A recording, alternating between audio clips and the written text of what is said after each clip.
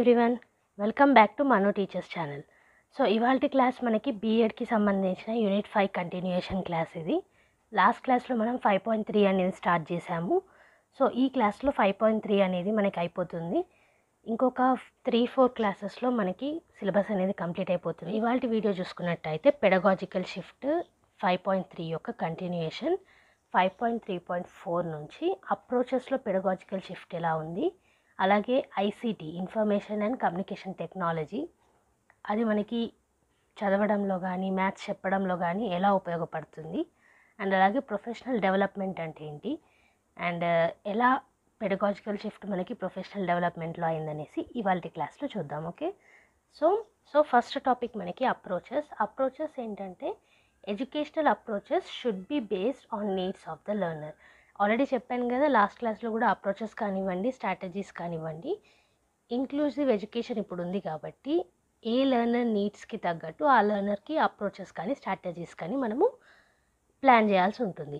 So అందుకే ఇప్పుడున్న class రూమ్స్లలో variety of strategies, variety of approaches ఒకటేసారి ఇంప్లిమెంట్ చేస్తున్నారు ఈచ్ అండ్ ఎవ్రీ స్టూడెంట్కి బెనిఫిట్ అవ్వడానికి. ఓకే, ఒకప్పుడు సింగిల్ అప్రోచ్ అండ్ స్ట్రాటజీ ఫిక్స్డ్గా ఉండేది, ఇప్పుడు అలా కాకుండా ఫ్లెక్సిబుల్గా ఉంది. ఓకే, సో ఎప్పుడు కూడా మనకి అప్రోచెస్ అనేటివి పిల్లల యొక్క నీడ్స్ ప్రకారంగా ఉండాలి. Okay, so approaches in teaching should be selected based on హెట్రోజెనిటీ in the class room instead of హోమోజెనిటీ. ఇప్పుడే చెప్పాను కదా, ఇంక్లూజివ్ క్లాస్ రూమ్లో మనకి హెట్రోజెనిటీ కనిపిస్తుంది. హెట్రోజెనిటీ అంటే ఏంటి, హోమోజెనిటీ అంటే ఏంటి ఇప్పుడు చూద్దాం. ఓకే, సో హోమోజెనిటీ అంటే normal people, okay, normal people ఉన్న క్లాస్ రూమ్ని హోమోజెనిటీ అంటారు. ఇది ఇంక్లూజన్ కాదు. ఓకే, హెట్రోజెనిటీ అంటే టోటల్లీ ఇంక్లూజన్ అన్నట్టు, అంటే ఎవ్రీవన్ని ఒకటే దగ్గరికి చేర్చి వాళ్ళకి చదువు చెప్పడం. సో ఇంక్లూజివ్ అంటే ఏంటి అనేసి లాస్ట్ క్లాస్లో నేను క్లియర్గా ఎక్స్ప్లెయిన్ చేశాను. హెట్రోజెనిటీ అంటే ఇంక్లూజివ్ క్లాస్ రూమ్స్ అన్నట్టు. ఓకే, ఈచ్ అండ్ ఎవ్రీవన్ ఉంటారు, డిఫరెంట్ టైప్స్ ఆఫ్ చిల్డ్రన్ని మనం చూడగలుగుతాము హెట్రోజెనిటీ క్లాస్ రూమ్లో. కానీ హోమోజెనిటీ క్లాస్ రూమ్లో మాత్రం నార్మల్ పీపుల్ మాత్రమే ఉంటారు. ఓకే, ఒక గ్రూప్ ఆఫ్ పీపుల్, ఒక గ్రూప్ ఆఫ్ సేమ్ స్కిల్స్ ఉన్న పీపుల్, లేదా ఒక group of same age people, ఇలా అన్నట్టు హోమోజెనిటీ. బట్ హెట్రోజెనిటీలో మనకి ఏజ్ డిఫరెన్స్ ఉండొచ్చు, డిఫరెంట్ బ్యాక్గ్రౌండ్ ఉన్న పీపుల్ ఉండొచ్చు, అండ్ అలాగే డిఫరెంట్ మెంటాలిటీ ఉన్న పీపుల్ ఉండొచ్చు. ఓకే, అర్థమైంది కదా. హోమోజెనిటీ అంటే ఒక గ్రూప్ ఆఫ్ పీపుల్ సేమ్ కేటగిరీకి చెందిన వాళ్ళు, హెట్రోజెనిటీ అంటే different types of people different కేటగిరీస్కి చెందిన వాళ్ళందరినీ ఒకటే దగ్గర చేర్చి క్లాస్ రూమ్ నిర్వహించడం. ఓకే, సో ఎప్పుడు కూడా మనకి అప్రోచెస్ అనేటివి హెట్రోజెనిటీకి సంబంధించి ఉండాలి, హోమోజెనిటీ కాదు. ఓకే, సో ఇక్కడ ఇచ్చింది కూడా అదే, హోమోజెనిటీ only considered to normal people which was against inclusion, హెట్రోజెనిటీ is totally inclusive. Okay, ఇప్పుడు కొన్ని స్ట్రాటజీస్ అనేటివి చూద్దాము షిఫ్ట్ అయిన తర్వాత ఎలా ఉన్నాయనేసి. సో బేసికల్గా అప్రోచ్ మనకి హెట్రోజెనిటీ ఉండాలి కాబట్టి కరికులం అడాప్టేషన్ ఉంటుంది, టీచింగ్ లెర్నింగ్ స్ట్రాటజీస్ అనేటివి డైవర్సిటీ, క్లాస్లో ఉన్న డైవర్సిటీని అకామిడేట్ చేసేలా ఉండాలి, అంటే ప్రతి ఒక్కరికి ఉపయోగపడేలా ఉండాలి టీచింగ్ లెర్నింగ్ స్ట్రాటజీస్ అనేటివి. ఓకే, అలాగే వ్యాక్ట్ అప్రోచ్ అని వచ్చింది. ఎందుకు అని అంటే ఇంక్లూజివ్ ఎడ్యుకేషన్లో ఈ వ్యాక్ట్ అప్రోచ్ అనేది చాలా బాగా యూజ్ అవుతుంది. బికాస్ దీని ఫుల్ ఫామ్ చూడండి, visual, auditory, kinesthetic and tactile. Okay, visual, auditory, kinesthetic and tactile మనకి ఇంక్లూజివ్ ఎడ్యుకేషన్లో విజువల్లీ ఇంపేర్డ్ వాళ్ళకన్నా లేకపోతే హియరింగ్ ఇంపైర్మెంట్ ఉన్న వాళ్ళకన్నా వీళ్ళకి ఈ యొక్క అప్రోచ్ అనేది యూజ్ అవుతుంది నార్మల్ క్లాస్ రూమ్లో. ఓకే, సో ఇంక్లూజివ్ ఎడ్యుకేషన్లో వ్యాక్ట్ అప్రోచ్ అనేది చాలా బాగా యూజ్ అవుతుంది. అలాగే కొలాబరేటివ్ లెర్నింగ్, సో ఒకరితో ఒకరు కొలాబరేట్ చేసుకుంటూ సహాయం చేసుకుంటూ చదువుకోవడం. అలాగే పీర్ ట్యూటరింగ్ అంటే మన ఏజ్ వాళ్ళే లేకపోతే మనతో చదువుకునే పిల్లలు, మన ఫ్రెండ్స్ తోటి మనము కలిసి చదువుకోవడం, వాళ్ళు మనకి ట్యూటర్ చేయడం అంటే టీచ్ చేయడం. ఓకే, సో వాళ్ళకి తెలిసింది మనకు చెప్పడం, మనం నేర్చుకోవడం. సో ఇది పీర్ ట్యూటరింగ్ అంటారు. అండ్ అలాగే టీమ్ టీచింగ్. సో ఇవన్నీ కూడా మనకి పెడగాజికల్ షిఫ్ట్ అయిన తర్వాత వచ్చిన కొత్త అప్రోచెస్. ఓకే, సో అంతకుముందు మనకి లెక్చర్ మెథడ్ అనేది ఉండేది. లెక్చర్ మెథడ్ అంటే టీచర్ చెప్తూ వెళ్ళేవాళ్ళు, స్టూడెంట్స్ నోట్ చేసుకునేవాళ్ళు, ఎగ్జామ్స్ రాసేవాళ్ళు, మార్క్స్ తెచ్చుకునేవాళ్ళు. సో ఇలా అన్నమాట. కానీ ఇప్పుడు పెడగాజికల్ షిఫ్ట్ అయిన తర్వాత టీచింగ్ లెర్నింగ్ స్ట్రాటజీస్ అనేటివి చాలా వరకు మార్పు వచ్చాయి. పిల్లల యొక్క నీడ్స్ని దృష్టిలో పెట్టుకుంటున్నారు. అలాగే వాళ్ళతోటి వాళ్ళే ఒకరికొకరికి నేర్పించుకోవడం కానివ్వండి, ఒకరికొకరు సహాయం చేసుకుంటూ నేర్చుకోవడం కానివ్వండి, ఇవన్నీ కూడా మనకి ఆఫ్టర్ షిఫ్ట్లో జరుగుతున్న అప్రోచెస్. ఓకే, సో అండ్ అలాగే ఒకప్పుడు ఎలా ఉండేదంటే ఫిక్స్డ్గా రిజిడ్గా ఉండేది. అంటే లెర్నింగ్ ఆబ్జెక్టివ్స్ కానివ్వండి, ఎయిమ్స్ కానివ్వండి, అప్రోచెస్ కానివ్వండి, ఇవన్నీ కూడా ఒకటేసారి ఫిక్స్ చేసేసేవాళ్ళు. సో ఇలాంటి అప్రోచే ఫాలో అవ్వాలి, ఇలాంటి స్ట్రాటజీ ఫాలో అవ్వాలి అనేసి. కానీ ఇప్పుడు ఏం అడ్వైస్ చేస్తున్నారు అంటే ఇండివిజువలైజ్డ్ ఎడ్యుకేషన్ ప్రోగ్రామ్.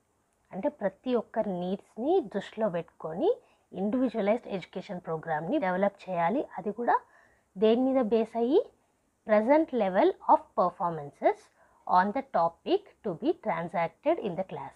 సో క్లాస్లో మీరు ఏ టాపిక్ అయితే చెప్తున్నారో దాంట్లో ప్రజెంట్ లెవెల్ ఆఫ్ పర్ఫార్మెన్సెస్ పిల్లల్ని ఎలా ఉంది అన్న దాని మీద బేస్ చేసుకొని ఇండివిజువలైజ్డ్ ఎడ్యుకేషన్ ప్రోగ్రామ్ అనేది డెవలప్ చేయాలని ఇప్పుడు ఆఫ్టర్ పెడగాజికల్ షిఫ్ట్ మనకి అప్రోచెస్లో కనిపిస్తున్న విధానం. ఓకే, అండ్ అలాగే మ్యాథమెటిక్స్లో one of the main point ఏంటంటే మనకి మ్యాథ్స్లో సపరేట్ లాంగ్వేజ్ అనేది ఉంటుంది. మనకి నేచర్ ఆఫ్ మ్యాథ్స్లో మ్యాథ్స్ హ్యాస్ ఎ లాంగ్వేజ్ అనేది మనం డిస్కస్ చేసాము.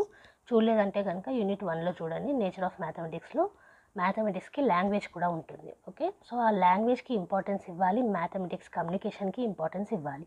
అప్పుడే పిల్లలు ఇంకా ఎక్కువగా ఇంట్రెస్ట్ చూపించి నేర్చుకోగలుగుతారు. ఓకే, అండ్ అలాగే ఇంకోటి ఏంటంటే మ్యాథమెటిక్స్ కమ్యూనికేషన్ అప్పుడు కూడా ఇక్కడ ఇంక్లూజివ్ ఎడ్యుకేషన్ ఉంది కాబట్టి ఇక్కడ ఇచ్చారు చూడండి, mathematics communication should also be the important aspect as we can use sign language and finger spelling.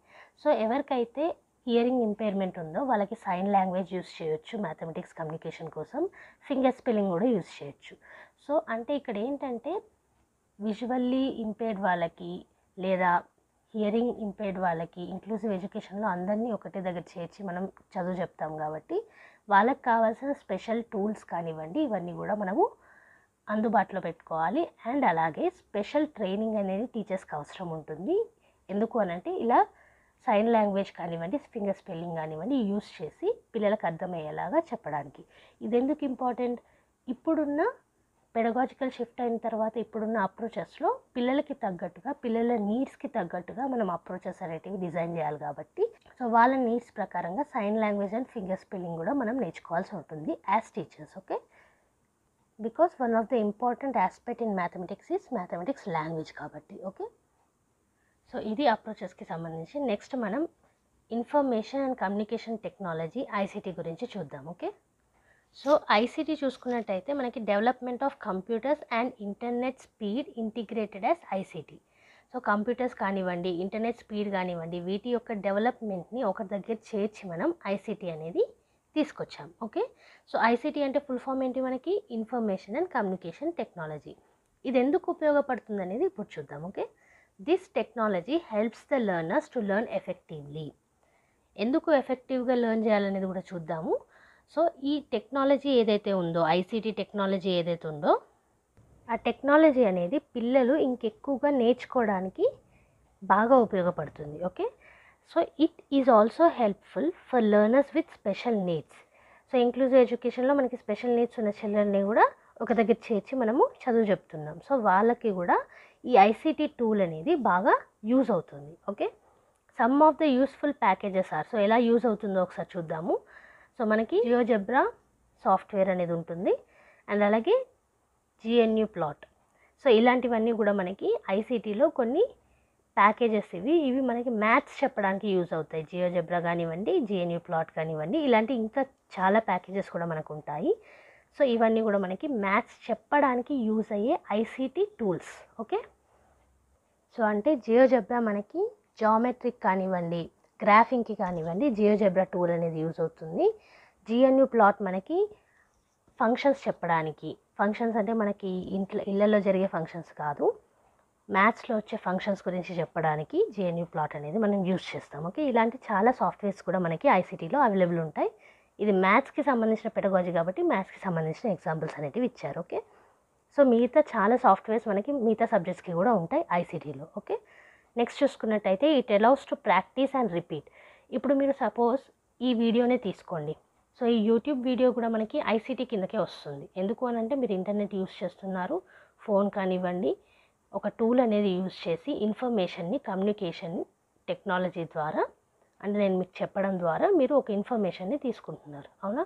So ఈ యూట్యూబ్ వీడియో కూడా one of the ICT tool.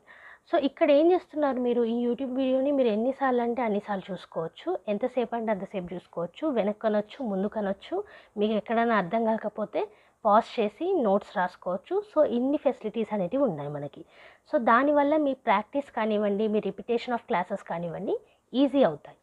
So అదే ఇక్కడ ఇచ్చారు కూడా, it allows to practice and repeat అని చెప్పేసి. So pandemic వచ్చినప్పటి నుంచి చాలా వరకు మనకి జూమ్ క్లాసెస్ అనేటివి జరుగుతున్నాయి, ఆన్లైన్ క్లాసెస్.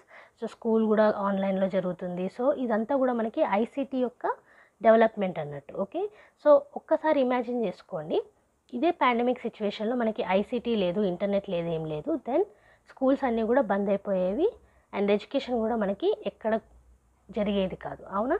సో అందుకే ఐసీటీ అనేది one of the important development. ఎందుకు అనంటే మన ఇంటి వద్దకే చదువు అనేది వస్తుంది కాబట్టి. ఓకే, సో ఇంకా చూసుకున్నట్టయితే it also helps the learners to be up to date with the technical knowledge in this growing world. So ఇప్పుడే చెప్పాను కదా, డెవలప్మెంట్ అనేది దినదిన జరుగుతూనే ఉంటుంది, అంటే డే టు డే డెవలప్మెంట్ అనేది జరుగుతూనే ఉంటుంది కాబట్టి. సో ఆ డే టు డే అప్డేటెడ్గా ఉండాలి అని అంటే ఇప్పుడున్న పోటీ ప్రపంచంలో మనకి ఇన్ఫర్మేషన్ గురించి, టెక్నాలజీ గురించి, కంప్యూటర్స్ గురించి, ఆపరేటింగ్ కంప్యూటర్స్ గురించి, ఇవన్నిటి గురించి కూడా ఐడియా ఉండాలి, అవునా? సో ఆన్లైన్ ఎగ్జామ్స్ అనేటివి పెడతారు మనకి, మౌస్ని ఎలా ఆపరేట్ చేయాలి అది మనకి ఆన్లైన్ ఎగ్జామ్లో ఈజీగా నేర్చుకోగలుగుతాం because of the time management. మనకు ఒక క్వశ్చన్ ఇంత టైంలో చేయాలి అన్నప్పుడు మౌస్ని ఫాస్ట్గా కదపడం ఎలా అనేది కూడా నేర్చుకుంటాం. సో ఏంటి అని అంటే ఇవన్నీ కూడా మనకి information and communication technology develop చేసుకోవడానికి, మన స్కిల్స్ డెవలప్ చేసుకోవడానికి, అప్ టు డేట్ ఉండడానికి యూజ్ అవుతాయి. ఓకే, టెక్నాలజికల్ నాలెడ్జ్ని పెంచుకోవడానికి. ఓకే, నెక్స్ట్ చూసుకున్నట్టయితే ICT can be widely used in inclusive education as it provides information through audio, video, so Braille, short hand machine, ఇవన్నిటి ద్వారా కూడా ఐసీటీ మనకి ఇన్ఫర్మేషన్ అనేది ప్రొవైడ్ చేస్తుంది. సో ఐసీటీ టూల్స్లో మీరు చూసుకున్నట్టయితే ఆడియో టూల్స్ ఉంటాయి, వీడియో టూల్స్ ఉంటాయి. సో ఇవి ఏంటంటే ఆడియో టూల్స్ అనేటివి విజువల్ ఇంపైర్మెంట్ వాళ్ళకి, వీడియో టూల్స్ అనేటివి హియరింగ్ ఇంపైర్మెంట్ ఉన్న వాళ్ళకి అండ్ నార్మల్ స్టూడెంట్స్కి కూడా ఇంట్రెస్ట్ పెంచడానికి యూజ్ అవుతాయి. ఓకే, సో ఇక్కడ ఇచ్చింది కూడా అదే, ఇంక్లూజివ్ ఎడ్యుకేషన్లో ఐసీటీ అనేది వైడ్గా యూజ్ చేయొచ్చు అనేసి. ఓకే, సో కొన్ని ఎగ్జాంపుల్స్ చూద్దాము ఈ ఆడియో అండ్ వీడియో టూల్స్ ఏమేమి ఉన్నాయనేసి. సో మనకి స్పీచ్ టు టెక్స్ట్, మీరు ఫోన్స్లో చూసుకున్నట్టయితే ఇప్పుడు మాట్లాడితే అది టెక్స్ట్ రూపంలో కూడా పంపించడానికి అవైలబుల్ ఉంది సాఫ్ట్వేర్ అనేది. సో అది కూడా యూజ్ అవుతుంది. సో మీరు వాయిస్ ఇస్తే దాని ద్వారా కమ్యూనికేషన్ అనేది అవుతుంది. అండ్ అలాగే డిజిటల్ బుక్స్, మనకి బుక్స్ అనేటివి ఇప్పుడు ఆన్లైన్లో కూడా అవైలబుల్ ఉన్నాయి. ఓకే, మీకు ఒక లింక్ అనేది పంపిస్తారు, ఆ లింక్ నుంచి మీరు బుక్స్ అనేది డౌన్లోడ్ చేసుకోవచ్చు. ఇప్పుడు ఈ క్లాసే తీసుకోండి, ఈ క్లాస్ యొక్క నోట్స్ నేను పీడిఎఫ్ లింక్లో ఇస్తున్నాను కింద డిస్క్రిప్షన్ బాక్స్లో అండ్ కామెంట్ సెక్షన్లో. సో ఆ లింక్ ప్రెస్ చేయగానే మీకు నోట్స్ అనేది వచ్చేస్తుంది. ఓకే, దాన్ని డిజిటల్ బుక్స్ అని అంటారు. ఓకే, ఇంకా చూసుకున్నట్టయితే వైబ్రో tactile and electro tactile AIDS. So tactile అంటే సెన్స్ ఆఫ్ టచ్, ముట్టుకొని టచ్ చేసి వాటి గురించి తెలుసుకోవడం. సో ఇది విజువల్లీ ఇంపేర్డ్ వాళ్ళకి చాలా బాగా యూజ్ అవుతాయి ఈ టూల్స్ అనేటివి. సో ఇది మనకి ఐసీటీకి సంబంధించింది. ఇక్కడ సింపుల్గా మనకు ఓన్లీ పెడగాజికల్ షిఫ్ట్ అయిన తర్వాత ఇంక్లూజివ్ ఎడ్యుకేషన్లో కానివ్వండి, పిల్లలకు కానివ్వండి, మ్యాథ్స్ దృష్టిలో పెట్టుకొని ఎలా ఐసీటీ యూజ్ అవుతుందనేసి ఇచ్చేశారు. ఓకే, టోటల్ ఐసీటీ గురించి ఇవ్వలేదు, మనకి ఇక్కడ ఎంతవరకు అవసరం ఉందో అంతవరకు ఇచ్చారు. సో ఇవాళ లాస్ట్ టాపిక్ చూసుకున్నట్టయితే ప్రొఫెషనల్ డెవలప్మెంట్.